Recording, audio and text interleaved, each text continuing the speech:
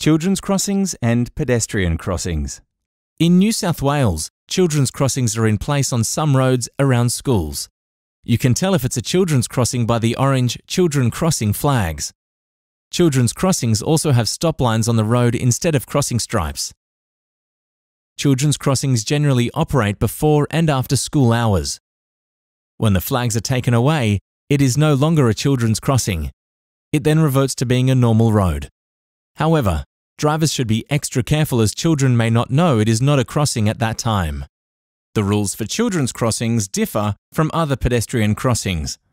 At a children's crossing, drivers must stop before the stop line if someone is crossing the road or about to cross, and they cannot proceed until the pedestrian is off the road.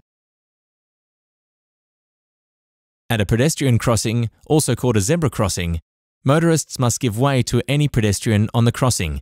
This means slowing down and coming to a stop if necessary. Sometimes pedestrian crossings can operate as a children's crossing. When the orange flags are shown at a pedestrian crossing, it becomes a children's crossing. When the flags are taken away, it goes back to being a pedestrian crossing.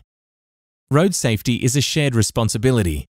Motorists should always be prepared to stop for people on foot, and pedestrians should always stop, look, listen, think before crossing the road, and keep on looking as they cross.